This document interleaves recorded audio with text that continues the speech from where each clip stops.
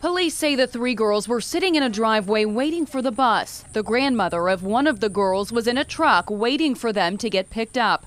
She tells me she saw the bus out of the corner of her eye and thought they had gotten on it. They were sitting down in front of my truck, and I need to go forward and just roll right over them.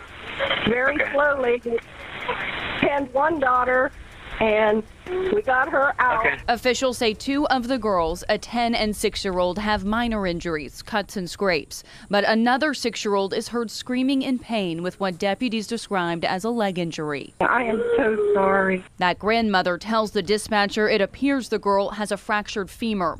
She can be heard saying, "Oh my gosh," simply in shock as she explains what happened. I wasn't even driving. I was texting. I was parked. I was sitting still. Now, the Claremont County Sheriff's Office is investigating. No charges have been filed, and we have not yet gotten an update on that condition of the 6-year-old who was brought here. Reporting live at Children's Hospital, Molly Lair, WLWT News 5.